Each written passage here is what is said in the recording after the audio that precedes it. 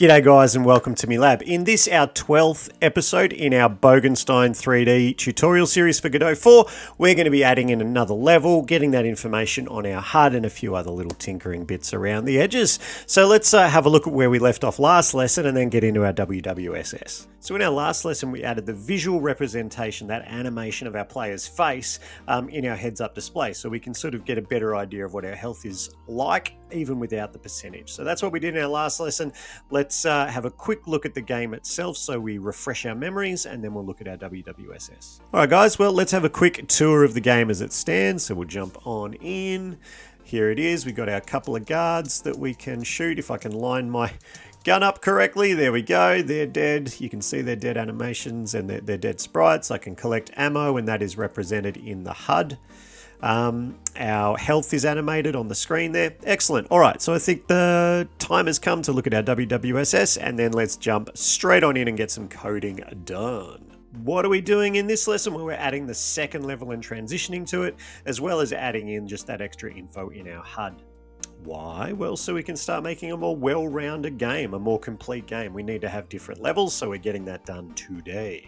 Skills you're going to need today, well, you're going to need to be able to understand and apply how to add new scenes, how to work with mesh instances and collision shapes, as well as GD script. Your success today will look like you being able to move to level 2 from level 1, and that'll show in your HUD. Before we jump into the tutorial, if you're enjoying what you're seeing here, why don't you give the channel a subscribe? I'm just going to interrupt myself here with a bit of a disclaimer. You see, I wear a lot of hats. I'm a teacher, I'm an educational neuroscientist, I'm a Godot dev, I'm a musician, I'm a terrible inventor of useless garbage, and all of those things are covered here on this channel. And I hope that you're keen to join me on that journey so we can all grow more awesome together. But if you are laser focused on a particular topic like Godot, I don't want to mislead you and you get annoyed that I'm doing a lot of non-Godot stuff. So everything's divided into playlists to make life a bit easier for you. So only subscribe if you really want that full experience of all the different learning.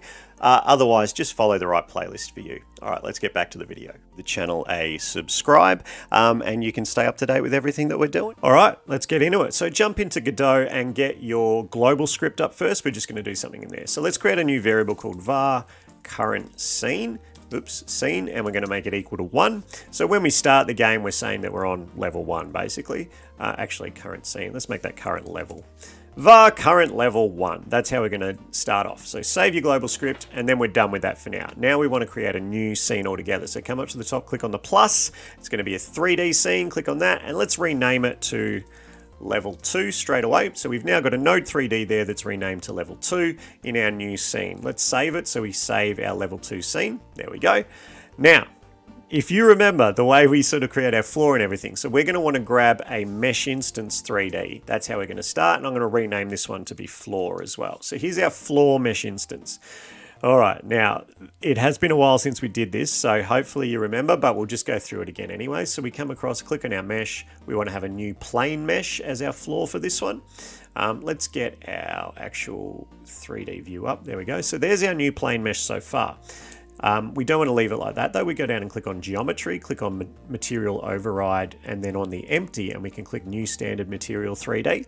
And then we click on that little sphere that appears, and that gives us some new options. So if we come down here until we find albedo, click on that, and then this texture empty, we're going to add our stone floor to. Drag that over. I think I missed. Gee whiz. Try again. There we go.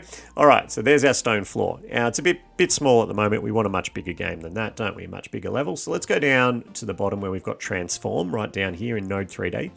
And our scale, we might make this like 20 by 20, something like, oh, sorry, by 20. The wide can stay at like 1, that doesn't matter, 20 by 20. But you can see now, obviously, that our bricks are a little bit distorted. So let's go back up to where we had all that albedo stuff and find UV1. Click on that, and here is where we're going to mess around now. What if we made our thing like 40 by 40? Yeah, actually, I'm pretty happy with that. It might look a bit ordinary when we actually go into the game, but we can always work that out later. So let's just save that as floor. That is our floor done. Now, to get our collision shape, so we don't fall through it, we come up to where we've got this mesh at the top. Click on that and click on Create Tri-Mesh Static Body. Click on that, and that will automatically give us, if I click on it, give us a static body and a collision shape there. So you don't have to do that physically. All right. that's that done. Well, we need more than just a floor, don't we? So let's click on our level 2 root node again, click on the plus, make another mesh instance 3D. Let's call this one wall. And then for this one, we're going to go over, click on our empty, and this time we'll do a box mesh. And in our geometry, we click on empty, click on new standard material, click on the sphere, come down to albedo. We're going to take over grey stone wall. Excellent. And now let's go down to our transform like we did last time, all the way to the bottom there, and our scale. So this is going to need to be what, like 20? Actually, no, it'll need to be like 40, won't it? 40 by 1 is fine, I think, by 10. Oh, no, did that wrong. Z can stay as 1, Y can be like 5. Okay, there we go, something like that. All right, so the Y is 5, but we actually want to move this up. So negative 2.5 on the transform. Oh, hang on, 2.5, not negative 2.5. There we go, 2.5 on the transform just pulls that up so it's flat on the ground and not continuing on below the ground. So if we zoom out, you can see that's the whole sort of width there. If we push it back to the edge, we can make ourselves a wall. But obviously it still looks like crap because it's all stretched. So let's go back up to our UV1 here. So to find that, you want to be in the geometry one. You want to click on that sphere and you want to scroll down past albedo, which we did before, down till you find UV1. And this is where we're going to do some things. So what if we made our X 20 and our Y 10? Oh, no, that's no good. What if we made our X 40 and our Y 10? Oh, actually the Y seems to be more of the problem. 40 and 5, that looks all right from here. All right. Let's just be happy with that for now. So I'm going to have my wall selected. I'm going to go over and click on mesh, create tri-mesh static body again. So that's now got its own collision shape and everything too. And rather than making a bunch of new walls manually, I'm just going to like duplicate these. So there's another one. If I just make it so I can actually box in the whole level, there we go. But I want more. Now this one, actually, I'm going to do 2 of these on the inside like this, just to create a little bit of interest. And let's actually make this one a bit shorter, hey? So for our wall 3, let's push that over that way a bit. For our wall 2, let's pull it this way a bit. Cool. Now I want to do another duplicate of this one, and I'm going to rotate this one. So transform, and here in our rotation, X or Y, I'm not sure. Yeah, I was wrong. Always happens. Y, there we go. So then we can just use this one for our either end, right? So do that, push it to the back. How's that looking?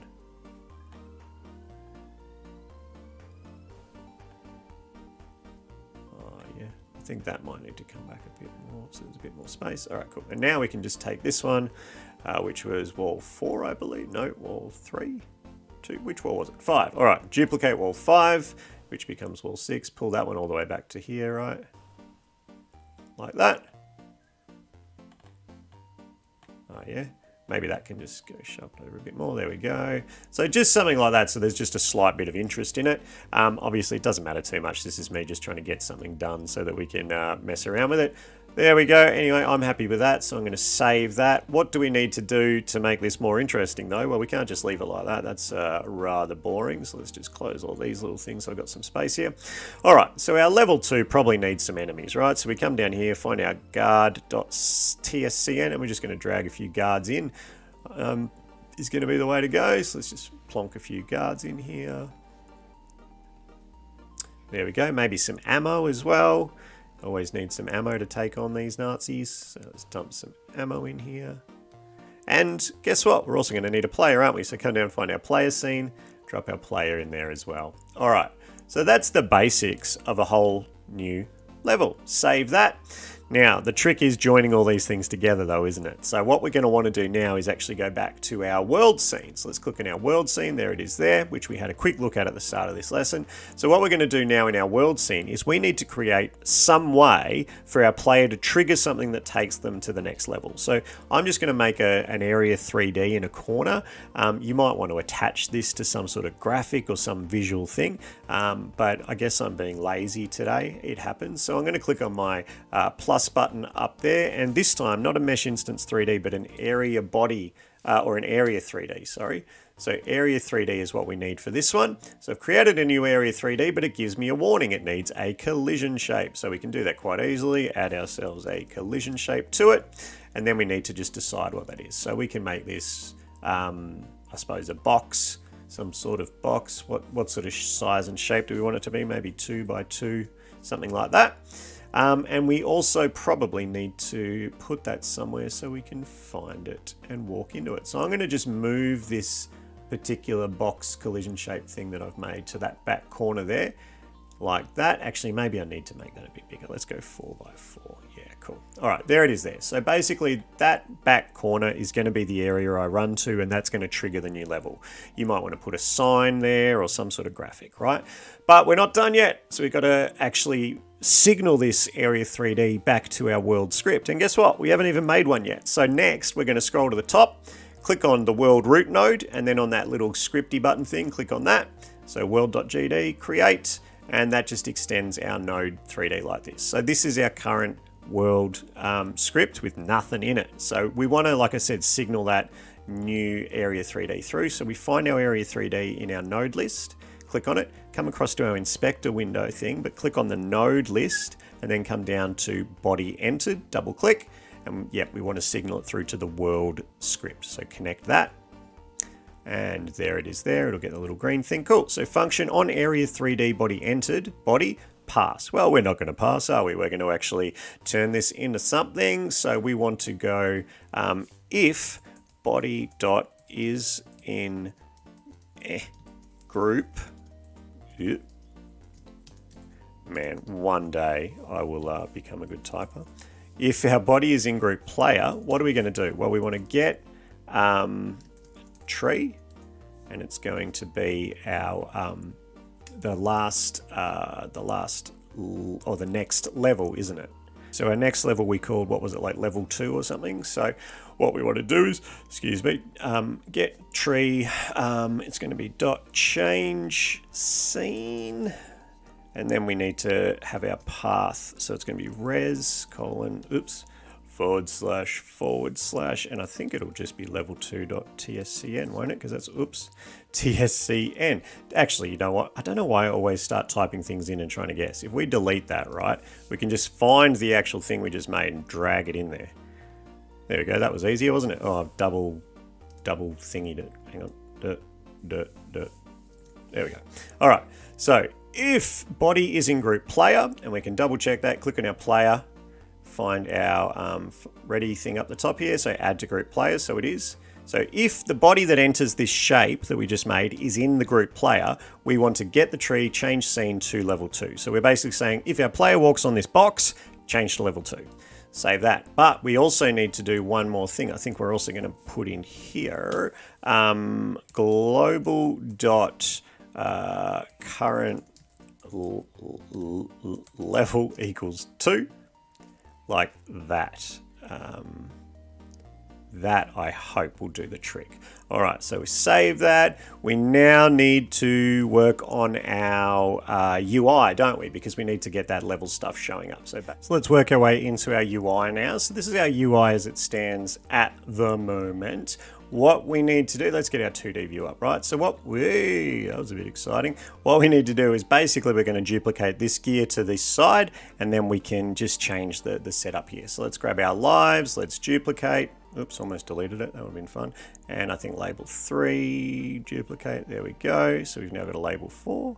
That's our label 4, basically, is it not? So let's move that over. And there should be our lives 2. Perfect. Move that over. Like so. Let's move that up a bit. Yeah. All right, cool. Now we want to rename lives 2 to be level. Capitals would be good. Level, like that. And we want to actually relabel this. So we click on our label 2, click over on our text box over there and change that to say level, just like that. All right, save that. Let's jump into our code. And what we need to do is just find one of those and duplicate it, right? So function lives, let's grab that one, copy, paste, and it's going to be update level label, and instead of lives here, it's going to be level, and instead of global.lives, it'll be global.current level, like that. All right, let's save that. All right. I think we're probably getting there, unless I've made some glaring error. I had definitely made a glaring error. So let's, instead of even bothering with going through the test, let's just fix it. I think I've worked this out. Let's first just fix up the issue with the UI. So let's go into our UI script and find... So remember here, this is what I keep forgetting to do. I keep forgetting to add the actual function to the process, so we never actually call it. This needs to be update level label. All right, update level label. That'll fix that problem. But as for our level 2 issue, actually that'll be in our world script. It should be changed scene. I think it's to file. I think that's what I might have done wrong. So let's see if that is going to fix all of our problems, hopefully. And let's just try it again. All right, well, that bit starts and the level also shows, which is good. There's our dead Nazis. So this will be the truthful moment, won't it, when I run onto this box? All right, now another problem here, but let's first look at the good things. The level is showing up correctly and we've gone to the scene, but I know exactly how to fix this problem, so let's close. It might be that you've forgotten since the first lesson, like I clearly did, but grab your 3D view again of your level 2. There it is there. 2 things we need to do. So if you come up and click on these little 3 dots here, you'll see we've got preview sun, preview environment, and then we can just go add sun to scene and add environment to scene and save that. And now if we do that again, we should overcome that problem. So let me just run and avoid the shots from the Nazis. And hopefully we get a scene with sun and... All right, yes, there we are, level 2. We can see what we're doing. And we should find some Nazis if we walk around this corner, I guess. Yep, there's one. He's having some issues. We can deal with that at another time. Oh, all my Nazis are having some issues in this level. So we'll need to have a look at what's causing that, but that is not the problem for today. The problem for today was getting all of this working. Why aren't you walking, my friend? Oh well. We'll work that out. All right, guys, I think that's the main points we wanted to tick off, so we can now change our levels, we can show our level on our heads-up display, and a few things like that. So let's have a look at our must may might so you don't forget anything, and yeah, we'll come back and we'll fix up why these guards are being a bit weird in another episode. The main thing is to get all of our main points sorted for now. So let's have a look at our must, our may, and our might. All right, what you must get done in this lesson is create a new scene to be your second level and add an area 3D to and script to the current world. And you also need to add that extra info to our HUD. What you might like to do is look for some other sprites or even just change the color of the guard sprite we already have and make that a harder enemy for your second level. And what you might like to think about doing is continuing to make some more detailed and difficult levels and connecting them all up using the method you learned in this lesson today. So to debrief, you now have most of the basic mechanics. You can shoot and be shot, you can die, you can collect things, we get animations for all of that, and you can also move to the next level. In our next lesson, we're going to add in a scoring system just like the original Wolfenstein 3D. And the quote I'd like to leave you with this week is by Ludwig Wittgenstein, and he said, "If people never did silly things, nothing intelligent would ever get done." Thanks, guys. I'll see you next time.